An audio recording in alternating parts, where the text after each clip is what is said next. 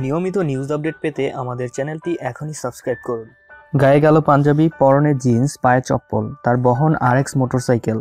চালক ছোট ভাই মোরসালিন বিন মুর্তজা। গ্রাম থেকে গ্রামে এভাবেই চষে বেড়াচ্ছেন মাশরাফি বিন মুর্তজা। নড়াইল ২ আসনে আওয়ামী লীগের প্রার্থী মাশরাফি। তার প্রধান প্রতিদ্বন্দ্বী ধানের শীষের এজেড-এম ফরিদুজ্জামানও চালিয়ে যাচ্ছেন গণসংযোগ। ফরিদুজ্জামান ২০ দলীয় জোটের শরিক ন্যাশনাল পিপলস পার্টির চেয়ারম্যান। গতকাল মঙ্গলবার বেলা ১১টার দিকে মাশরাফি লোহাগড়ার এরেন্দা বাসস্ট্যান্ডে প্রথম পথসভায় বক্তব্য দেন।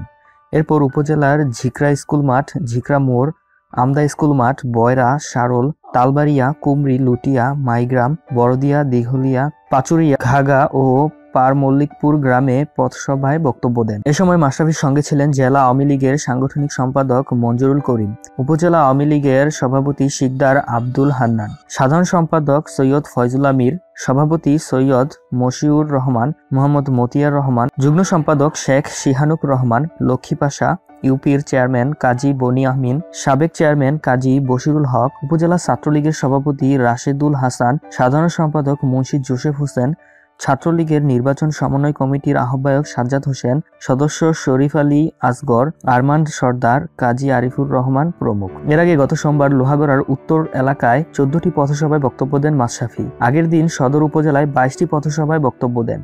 মোটরসাইকেলে চেপেই এসব জায়গায় যান তিনি। তাকে দেখতে পথে ছিলেন শত শত নারী পুরুষ। হাত নেড়ে তাদের সঙ্গে শুভেচ্ছা বিনিময় করেন মাশরাফি। আবার কোথাও দাঁড়িয়ে কথাও বলেন, ভোট চান। গত ৩ দিনের মতো গতকালও অধিকাংশ পথসভায় মাশরাফি ১ থেকে ১.৫ মিনিটে বক্তব্য শেষ করেন।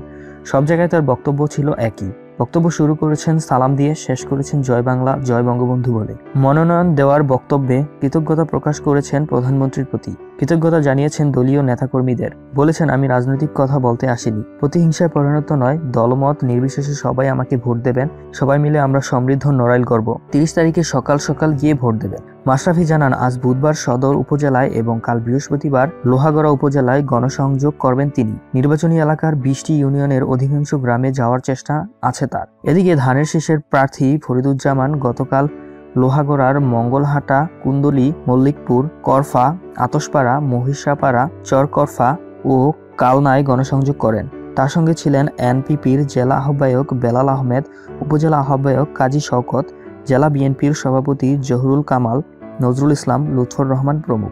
ফরিদুজ্জামান বলেন, সেনাবাহিনী মাঠে নামায় আমরা স্বস্তিতে আছি। আশা করছি সেনাবাহিনী নিরপেক্ষ ভূমিকা পালন করবে। আমার ভোটাররা যেন সুষ্ঠুভাবে ভোট দিতে পারেন।